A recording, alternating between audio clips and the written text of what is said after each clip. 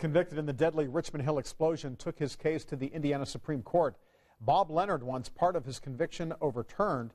He's serving a sentence of life without parole for the blast that killed Jennifer and Dion Longworth in 2012.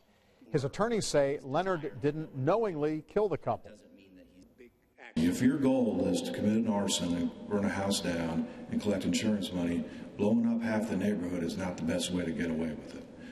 Harming people to trigger a massive investigation, putting yourself on the national news is not the way to get away with it. And when you blow up a bomb next to people, a high probability is that people are going to die. And really here, it's lucky that there weren't more casualties. Looking at this front, we'll let you know what the court decides in this case.